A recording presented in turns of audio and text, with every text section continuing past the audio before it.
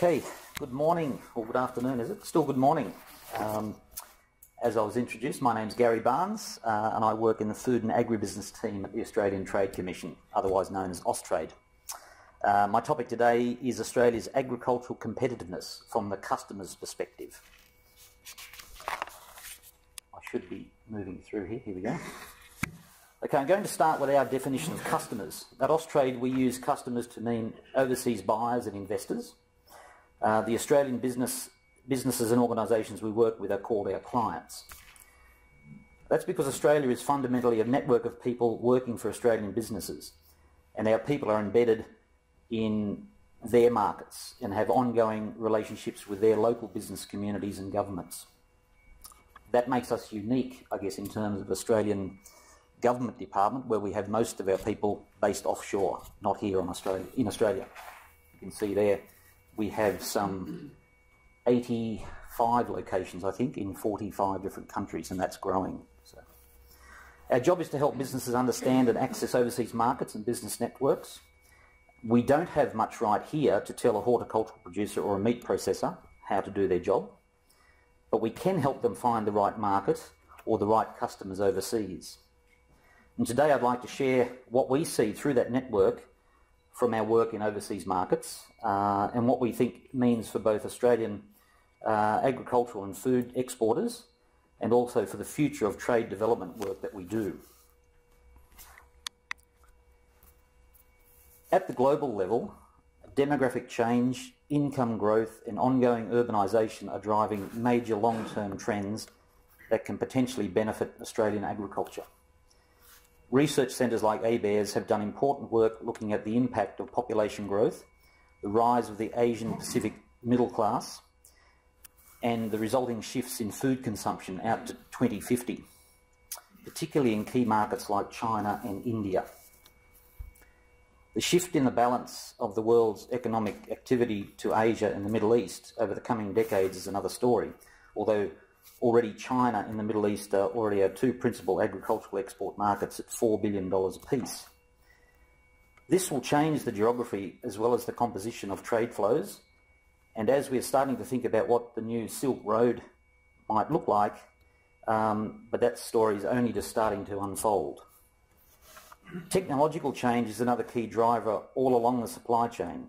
It's reshaping every step from production through to distribution, finally creating a new global set of consumers with access to far more information about what they buy. And this has a big flow-on effect on how products are marketed.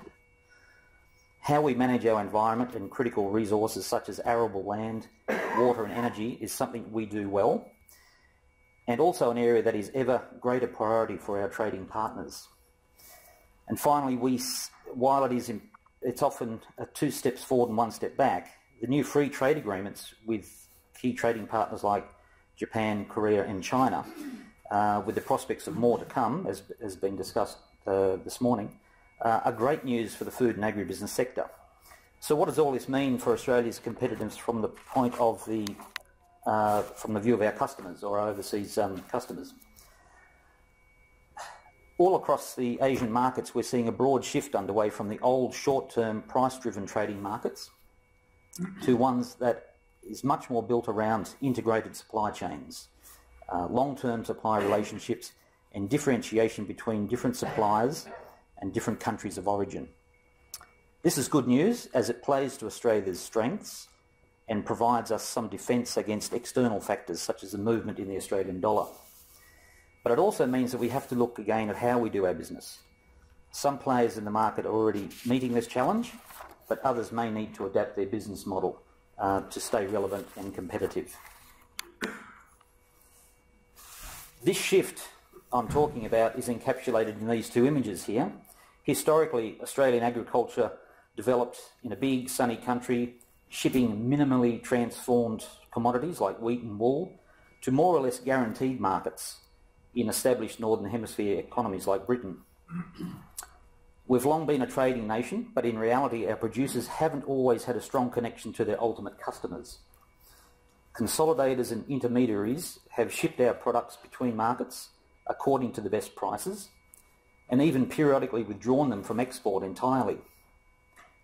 Our investment in building our brands overseas, with a few exceptions, such as for red meat, has been minimal. Our adaptation of production of products to local tastes has been inconsistent and slow, this is what our customers are telling us.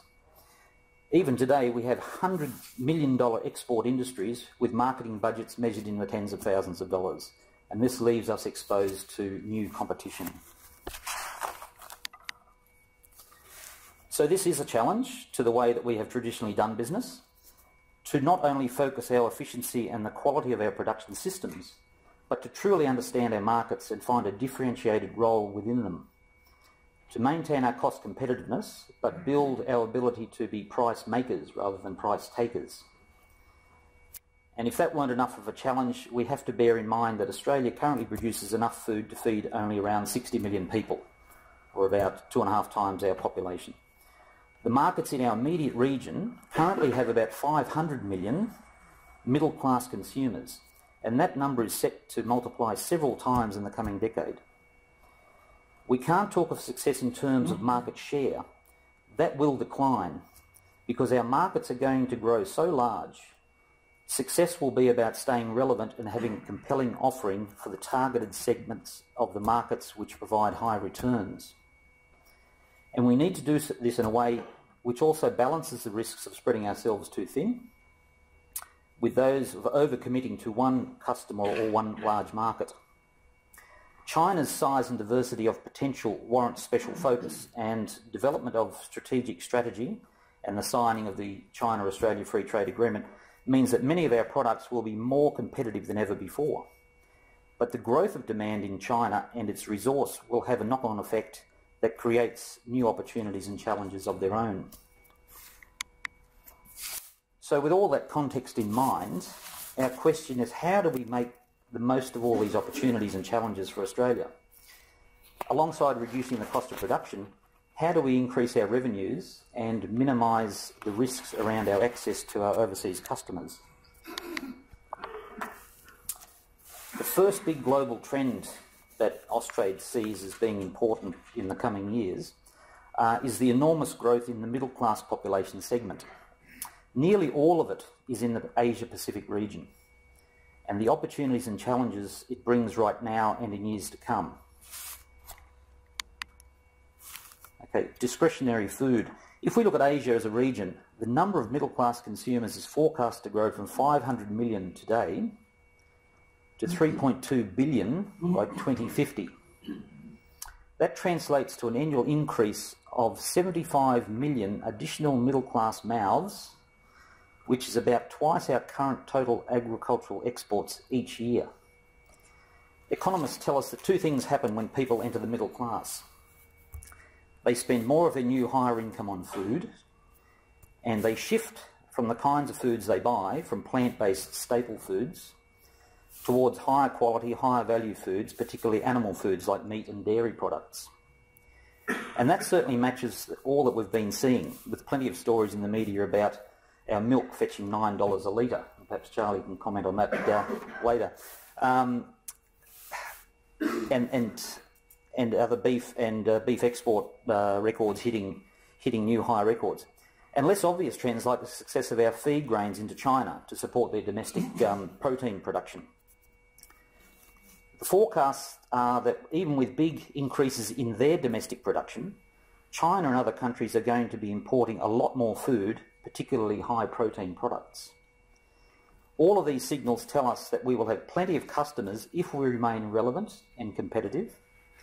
But right now there are no guarantees that we will if we just sit back and assume that customers will come and seek us out. So now is the time for some careful planning around this. Okay, the opportunity for Australia as we see it is to become an enduring preferred source of food among this emerging class of consumers. This has the potential to drive our exports of horticulture, seafood, premium meat, wine and other consumer-facing food products, and to flow on to high-quality ingredients like staples in bakery products and oils. In this differentiated market, premium doesn't mean luxury goods. It means excellence at every price point, or a quality that's worth paying for. So what are the challenges in that? Firstly, we need to meet the standards of the new middle class consumer, for example, around product innovation, availability and tailoring. These globally connected customers know what they want, and if we aren't producing it, they'll have plenty of other places to look for it. Next, we need to back up what we're selling with a much clearer story for Australian food that makes the emotional link back to what our overseas customers already know about Australia. That is our beautiful natural environment, the expertise and integrity of our agricultural systems, the aspirational aspects of our lifestyle, and all ties of our diversity of products and markets into one big positive picture. This is how we achieve the premium positioning that allows us to command the prices that will make us profitable in the long run.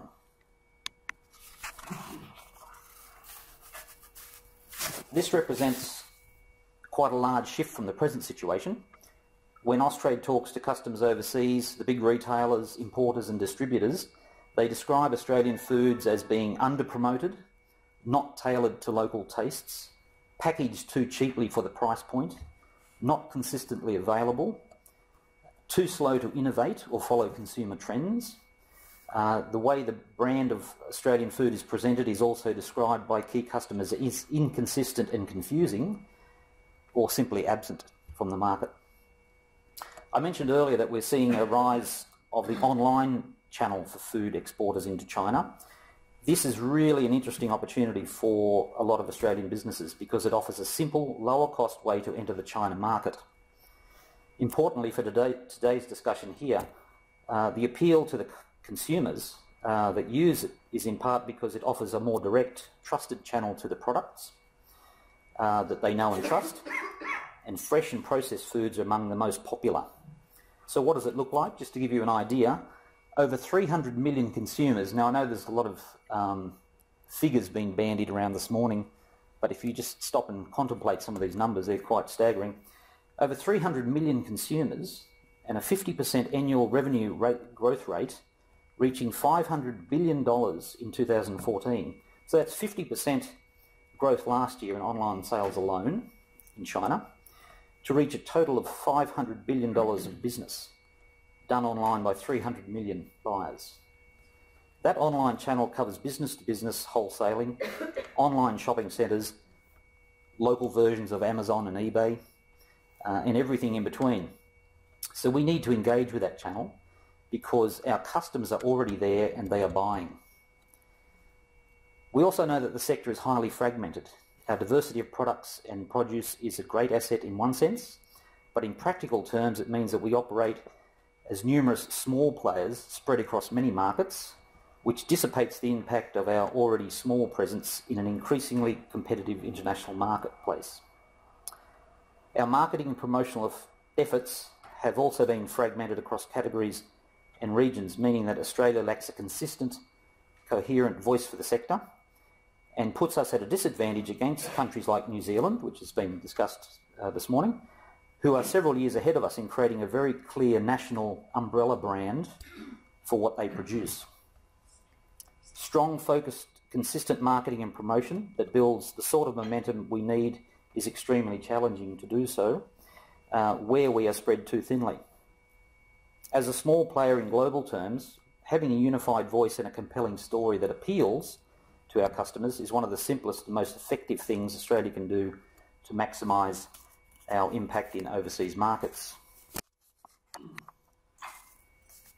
Okay, research carried out by Austrade last year has confirmed that Australian food and beverages are known as clean, green and safe. That's another term that's been used this morning. But we don't own that territory. The same research also showed that Australia's overall image is not, in fact, strongly differentiated. There are many different countries and suppliers that can make similar claims, and we are definitely not the only exporting country going after these emerging marketing opportunities. Our role in Asian food markets is going to be at risk if we position ourselves simply as selling good quality food, or even clean, safe food. Ultimately, competitors will emerge whose food is clean enough, safe enough, high quality enough, but at a lower price. So what happens to us then? without a compelling story to tell about what makes Australian products worth paying more for, told consistently across categories and regions, we're going to be very vulnerable. Despite all these challenges, this is a time of huge opportunity for Australia, and we have an enviable set of strengths to play with. There are only a few countries in the world that have the potential to become one of the truly aspirational choices for consumers in Asia as a source of their food. And Australia is one of them. We're already succeeding with our meat, horticultural products, seafood and grains, achieving premium prices. But there are tens of billions of dollars of value to be unlocked there if we can get it right across the bigger picture. The second big global trend we see around is basic food security. Now, this is not driven by consumers directly, but instead by governments and large trading and processing firms. Food security is an area where failure is completely unacceptable, and it's a non-option.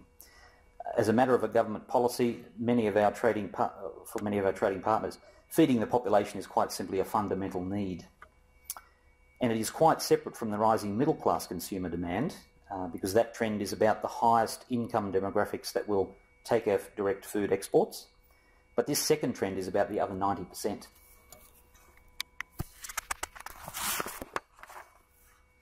Food security is about global food demand driven primarily by population growth. Total world population is predicted to pass 8 billion by 2030 and 9 billion by 2050. Linked to that, food demand is predicted to increase by 50% by 2030 and 70% respectively by 2050. In 1960, each global hectare supported just under 2.5 people. In 2005, it was 4.5 people. In 2050, it's estimated that will grow to 6.5 people. Land and water are clearly going to be increasingly precious assets in coming years, and the challenge will be to increase productivity in a sustainable way. Australia has a critical role supplying bulk grains, commodity meats and animal feeds to satisfy these staple food requirements. These are the largest part of our agricultural exports by volume and value, and always have been.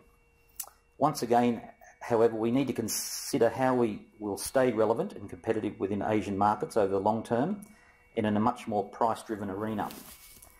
Here we are in large commodity markets. Our ability to raise prices is limited. We will keep working on cost, but what can we do to manage risk around our access to overseas markets?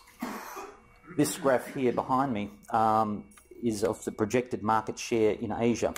The take-home lesson is that even with increased productivity, the enormous growth in demand means that our share of global markets is shrinking. And if we're not a minor player, we're certainly not dominant. So how can we better safeguard this trade, which remains our biggest source, dollar source of exports? At the moment, our positioning as a commercial agricultural commodity trader as part of a global distribution and marketing businesses actually works against the strategic interests of governments of our key markets. While they look to establish secure supply of staple foods, we offer limited security and the potential for our supply to shift to a different market as the market forces dictate. We see periodic closures of many markets, perhaps in part resisting this position of reliance. It's appropriate for our agricultural commodities to be sold through the market system, but we can also take a broader look at what we have to sell. It's not just products. We have the opportunity to leverage the knowledge and the skills that we have developed over more than 200 years in some cases, farming in some of the most challenging farming environments on Earth. And we have an education and research sector that is internationally recognised. It may be a familiar, even everyday system to us, but in the eyes of international customers, it's a real asset in its own right. There is an opportunity for the Australian food and agricultural sectors to bring together our product, services and research capabilities and position ourselves as long-term partner in food security across the region, responding to strategic needs of our trading partners and building on the depth and breadth of our production skills. We can make the offer to the Indias and the Chinas and the Indonesias of this world that not only can our exporters supply you with bulk agricultural commodities to meet your needs right now, but we can also work with you to improve our own agricultural production because we have the best practice systems, services, skills and high quality inputs. We can also offer opportunities to invest production in Australia and be part of new integrated food supply chains.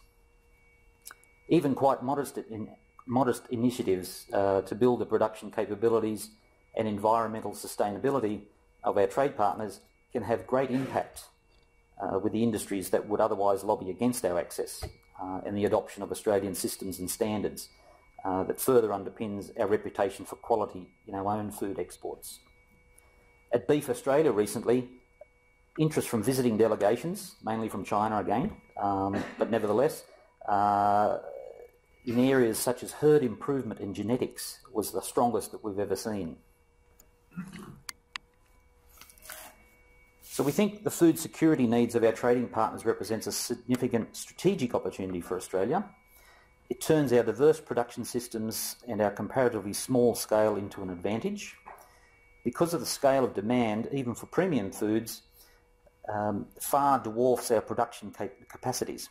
We aren't doing ourselves out of a market. In fact, we're strengthening our position as a source of excellence in helping promote alignment of our systems and processes with those of our trading partners. For Austrade, doing this successfully means committing to supporting our agricultural services sector alongside our traditional product exporters. As part of a longer term trade development efforts, we want to help them scale up, build export revenues, and help them reinvest in the next generation of innovative IP in Australia. It also means supporting investment into Australian agriculture, whether that be domestic, and I think, as I said before, domestic investment is quite limited, so our only option is to look internationally for that. And I guess that comes into the government's recent announcement of the Northern Australia policy as well, has a lot of this backed around investment in terms of setting up integrated supply chains. So if we get this right, we believe it will support our agricultural service businesses, but also that it can lower the long-term market access risks for the agricultural commodity exports that are so critical to the sector. So what are the opportunities and challenges? To sum up, the Australian agribusiness and food sector is going to have to address some big challenges if we want to be competitive in the eyes of our customers in this new globalised market environment.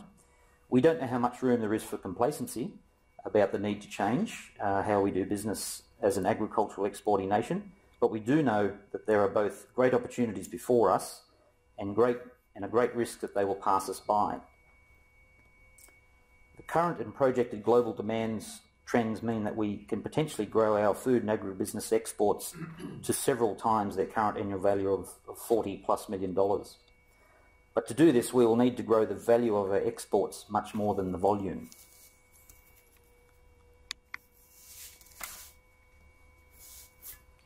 The role of trade development is greater than it has ever been before for the sector because of the critical role of our national reputation and positioning in the competitiveness of our products with overseas consumers and customers.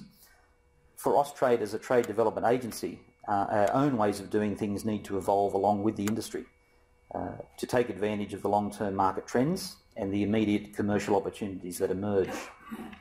We think that capturing the opportunities will mean repositioning Australia from a medium-scale commodity trader to being a regional leader in food security solutions and a preferred source of high-quality food for the growing group of affluent consumers across our key markets. That's going to take a unified approach across the sector, and investment into Australian agriculture and food will be needed to help us build up scale and be competitive. So to sum up, we think this is a huge opportunity for Australia. We are only one of a few countries in the world that have the potential, to become an aspirational choice for global food consumers and a regional leader in food production expertise. There are billions of dollars of value to be unlocked if we can get it right, and we have a lot more to do and to talk about so we can make that happen. But Austrade looks forward to supporting the sector in developing this and finding those customers and capturing those opportunities. And I would like to finish there. Thank you.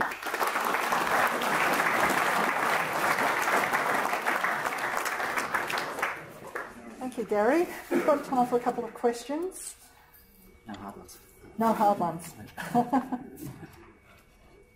No questions from the floor? Okay. Oh, yes, we have. Tony. Gary, thanks for that presentation. Just a quick question on the matter of food security and the second element of what we're talking about. What's the impact of other government response? You know, we're building the capabilities or the alignment with other countries in terms of their food security needs. What's your comments about the likes of Indonesia, you know, making an 80% reduction in the quota, the import quota of live cattle? Yeah, it's a difficult thing. Obviously a very political one. Maybe some of my other colleagues here might be better placed to answer that. But I guess overall, as far as Austrade's concerned, we only see those as a glitch. It's a short-term thing. It will bounce back. I mean, it's evident that the amount and the rate in which food demand is growing, that they can only ever be looked at as a short-term glitch in the market. Now, as to the real reasons as to why they've cut that dramatically, who knows?